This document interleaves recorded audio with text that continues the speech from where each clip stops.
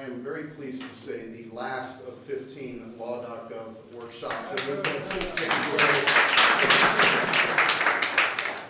I want to thank Phil Malone and John Palfrey and Michelle Pierce who set up this Harvard Law.Gov workshop. It's always a pleasure to work in places like this because it's just so easy. Everything gets done properly. Again, a reminder, we are videotaping today. If you are tweeting, our hashtag is Law.Gov with no period, pound LAWGOV. There's a pretty extensive tweet script that will be published of all these workshops, as well as transcripts of a lot of the video. Like I said, we've done 15 of these workshops. We started January 21 at the Stanford Law School. Paul Lomio and Erica Wayne, the law librarians there, were our hosts. Jonathan Zittrain was one of our speakers, and he gave a very interesting talk about how grassroots efforts can eventually reach a tipping point and change the world. And I found that to be very inspirational because the whole idea of Law.Gov, that this $10 billion a year industry, the way we distribute the law all over the country might actually change. Has been at first described as somewhat quixotic, but I think it's an actual really achievable goal that we can get to. And in these workshops, I've become more and more convinced that that's possible. We went after Stanford to Princeton and Yale and the New York Law School.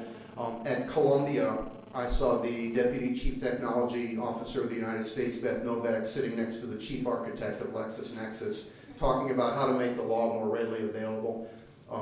Ian Koenig, the chief architect, has participated in several other workshops, as have many of the other LexisNexis folks, including their CEO.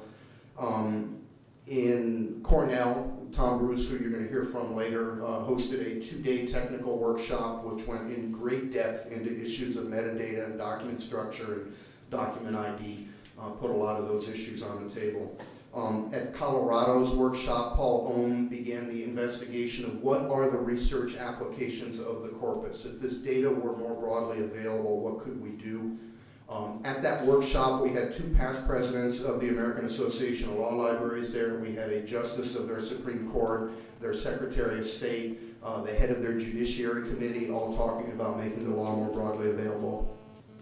At Duke, we had people like Jamie Boyle and Dean Levy. Dean Levy, if you don't know who he is, was the Chief Judge of the Eastern District of California and Chair of the Rules Committee, the Standing Conference Committee on Rules of the Judicial Conference, is now the academic representative to the Judicial Conference's Standing Committee.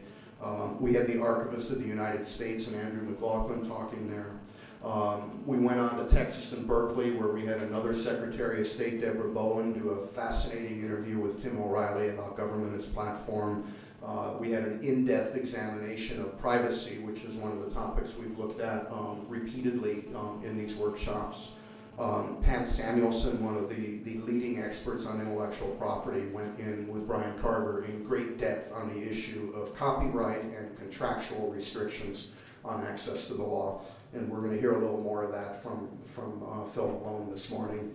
At Chicago, we had some fascinating discussions about the business of law from David Curl, who is the leading analyst for a company called Outsell that tracks this market, and some fascinating looks at how the market has been changing and the potential for Law.Gov to increase the market opportunities for not only the established players but for new entrants. We also heard from Professor Stout about access to justice, which you heard again from Judge Fine yesterday, which is one of the key topics. Larry Tribe, Professor Tribe at the Department of Justice, also spoke on that topic. One of the most fascinating workshops was at the U.S. House of Representatives in the Committee on House Administration hearing room. Video is online. We had Congresswoman Zoe Lofgren, who is the Vice Chair of the Committee on House Administration, and Congressman Lundgren, who is the ranking member on the committee, both speaking about Law.Gov in very favorable terms. Eugene Meyer, the President of the Federalist Society, Roberta Schaefer, the Law Librarian of Congress, and an official representative from the AALL, all going on record as supporting the basic concept of access to legal materials. The day after that, we had an equally fascinating session that was hosted by Vince Cerf at Google about open source and building an ecosystem of software that anybody could use, so that if any city decided they wanted to serve their bulk materials, or any vendor wanted to serve the materials in a way that made sense, that was interoperable with other implementations. And so it was a fascinating discussion about how you build an open source ecosystem that both for-profit and non-profit vendors can build on. Brian Bellendorf was there, who is one of the authors of the Apache web server. He's a consultant to Health and Human Services, which has been doing really great work in this area. We had people talk about the European community approach to open source procurement, and another guy who's been developing the Department of Defense guidelines on open source talk about that. And then finally this week we were at the Center for American Progress, where we ran through 25 speakers in one day. Everyone from Professor Tribe to John Podesta. There were 4 White House officials there speaking, including Preeta Bansal, who is General Counsel of the Office of Management and Budget, Vivek Kundra, who is the Chief Information Officer of the United States, and Paul Verkyle, who is the chairman of the Administrative Conference of the United States, newly appointed. If you don't know his name, he's a fairly distinguished figure. He was the Dean of Cardozo Law. He was the Dean of the Tulane Law School and the President of William and Mary. So he has a pretty distinguished background. So it's been an interesting process, and throughout this process, one of the things that's been constant has been this national inventory of legal materials. Erica Wayne tells me there are 195 law librarians involved in helping build this national inventory out. Whether or not this becomes a complete inventory of everything, in a way it's immaterial, because what we're getting is some fascinating stories like we got yesterday about what's happening in Massachusetts and where the success stories are and where the unsuccess stories are. And that's helping build a case that this really is a problem, that there's an issue that needs to be solved. Now what we're going to do today is we're going to start with 2 nagging questions that we've been circling around for all 15 workshops, and these are really the hardest questions. We're going to start with John Palfrey, who is, of course, the Associate Dean here at Harvard, runs the Harvard Law Library. And the question I put to him is there a right to access the law? Is this just a tech issue? Because when I bring this into judges on occasion, they go, well, you know, that's very interesting, but, you know, this isn't me. I do the Constitution. I do issues of law. Go talk to our technical people. And in fact, one dean of a law school who shall remain nameless, a distinguished professor went to the dean and said, gee, we ought to do Law.Gov. This would be really cool.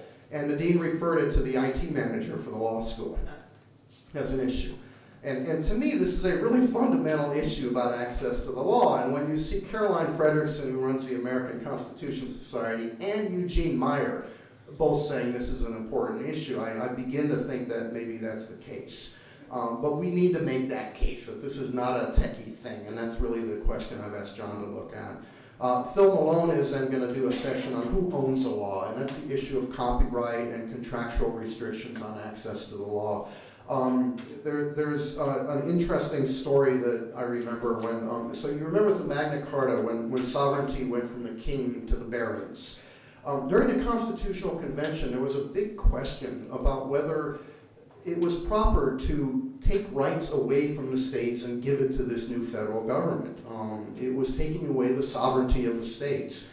And the way they resolved that issue is they finally realized that the sovereignty was not of the states. The sovereignty belonged to the people and had been delegated to the states, and the people were simply undelegating that sovereignty and giving a little bit of it to the federal government. But that's a really fundamental issue. Can a governmental employee really, you know, like own this and make decisions? And is copyright the right vehicle? I mean, there's other vehicles such as authenticity, there's defamation, there's misrepresenting the law as potentially a tort, right? If you say the law is this and you fool somebody. But copyright ownership is one of the fundamental issues that I think we need to get over. This afternoon, and today is mostly going to be discussion because this really is the last day of these workshops. This afternoon we're going to do a couple things. Our hope is to walk out of here with sort of a consensus on some principles, some core, simple principles, not the full gloss, but the core things that we might be able to hand to the deans of the law schools and say, can you endorse these? And the hope is that maybe we can get a dozen of these deans to endorse these principles. And so we're going to start with Tom Bruce. And Tom is the co-founder of the Cornell Legal Information Institute, the official purveyor of the U.S. Code for the United States. If you search in Google on any U.S. code, that comes up first, way before the Congress comes up. Tom started Cornell LII with Dean Peter Martin in 1992. Him and Tim Stanley and a couple others, truly were the pioneers that saw the potential for this many, many years ago, and have continued to work on issues of serving legal information since then. And so we're really pleased to have him. I'll do the session after that on the non-technical principles. So Tom's going to do the technical principles, and I'll do the non-technical. I want to give you a preview of what maybe that declaration of principles might look like, so that you can mull it over this morning and over lunch. And we're not going to be wordsmithing. We're just trying to figure out that, are we missing something? And to me, this principle begins with a prologue. And it says that primary legal materials are the raw material of our democracy. Now remember, this is a two-pager signed by a bunch of deans. Primary legal materials are the raw materials of our democracy and should be available to the broadest possible audience. Then there's a definition. By primary legal materials, we mean documents of primary authority issued by governmental bodies, such as court opinions, laws, and regulations. That's pretty simple. Supporting documents issued and maintained by those bodies, such as briefs, forms, and hearing records. And as I said yesterday, that's sort of a slippery slope, because you got to ask yourself, gee, so, what about an attorney general opinion? Is that primary legal materials? And, what about all the hearings of every municipal council? Gosh, we couldn't possibly make those available. But at the peak, right, at the Supreme Court, I think it's pretty clear that every brief and opinion and oral argument needs to be available. For the Congress, I think it's very clear that all congressional hearings from day one should be available, as well as every law. And so that's kind of the prologue. And then there's 5 tech principles and 5 non-tech principles, and I just divided that arbitrarily, and I don't think we're going to call them that. And the tech principles, and Tom will go over this in detail this afternoon. Number 1, primary legal material should be available for bulk access. That's kind of the fundamental premise. Number 2, the documents and access methods should be authenticated. That's also a fundamental premise. Historical archives should be available.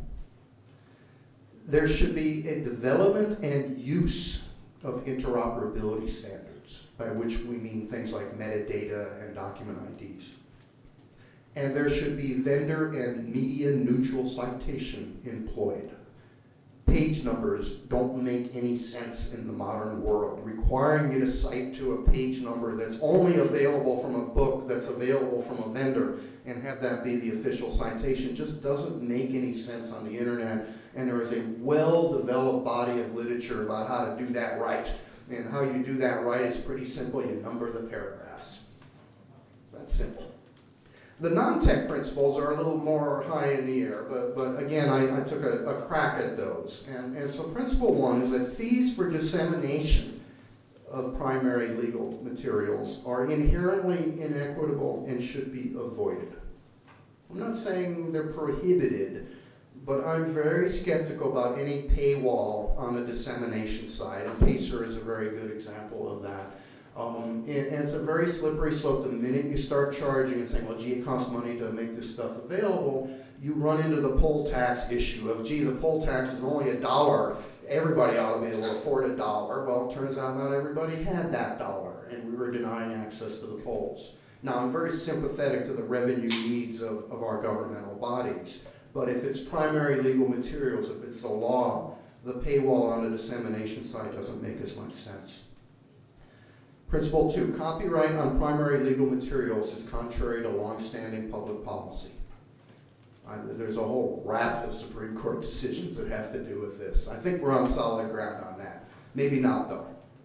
The final authoritative text, and where possible, the source code, such as XML, should be available without restriction. Now, that's a little bit of a techie thing, and I could see some deans going, what are you talking about? And I'll tell you what we're talking about. This might show up in the gloss. Number one, a lot of states publish slip opinions for their court decisions, and those slip opinions are tentatives and subject to correction. And by subject to correction, where it says the party is guilty, sometimes the final opinion says, whoops, that was a typo, the party is not guilty, right? So, I mean, you truly cannot depend on a slip opinion.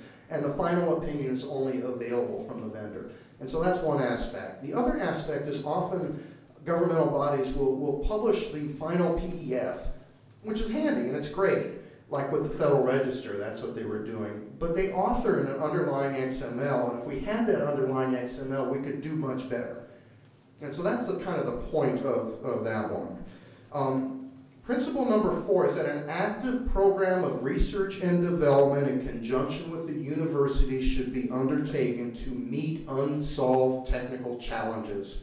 For example, the development of standards, research and authentication mechanisms.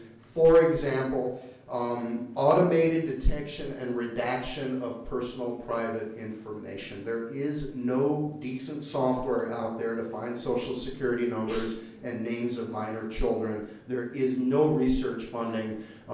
It's something I've been trying for 2 years to get funded. There is a very good grad student in Princeton working on this. This is a classic National Science Foundation 2 to 3 year kind of research program and would have immense benefits for our legal system.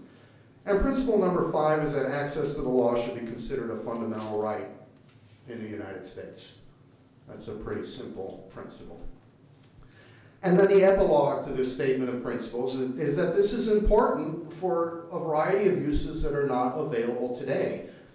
And use number 1 is legal education. Our law students are not getting access to the legal materials they need to complete their education properly. And I'll give you a couple examples.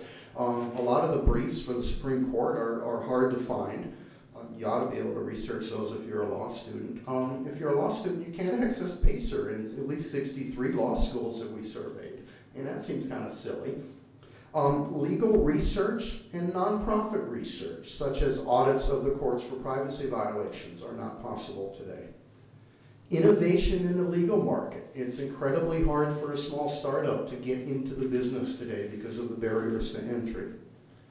Small business access to the law. Tom Bruce talks often about how the most important laws are things like the Code of Federal Regulations, and that there are dozens and dozens of provisions in the CFR having to do with dry cleaners and what they can do. And it's very hard to get that information today. And as I explained yesterday, if you wanted to build a site about, juice in California, it would be very hard to put together that site aimed at the juice people of California and what their legal requirements are. International trade. In order to trade with America more effectively, you need to know the rules in the United States, and we don't make those rules available to other countries. It would make America more competitive if we made our legal system more transparent and easier to understand. And then finally, the 2 big ones are access to justice, both by lawyers and by poor people and by many others. I mean, it's a pressing issue of lawyers not having access to the materials they need. And as we've learned, many people cannot afford access to our system of justice, and we don't make it easy for them. And then finally, democracy. And again, it's that fundamental right to be able to read the laws that you have to obey. And so that's kind of the draft we've been thinking of, and the hope is that we can discuss it this afternoon and see, are we missing something big, right? Or is there something in there that just doesn't make sense? And then what I'll do is take that feedback and draft a 1 or 2 pager, and I'll circulate it and get some edits, and then we'll post it and make it available for everybody to comment on. And the hope is that there might be some consensus, and if there is consensus, perhaps some of these deans might be convinced to sign off. And that brings it up to a different level. When you go to the judicial conference, it's one thing for the head of a small nonprofit that audits PACER on the fly to be talking to a judge. It's totally different when the judge is talking to the dean of the law school they graduated from. So that's kind of our hope, is that we can bring this up to the higher pay grades and that they can take it from there. So John Palfrey, it's for you for next half of the morning.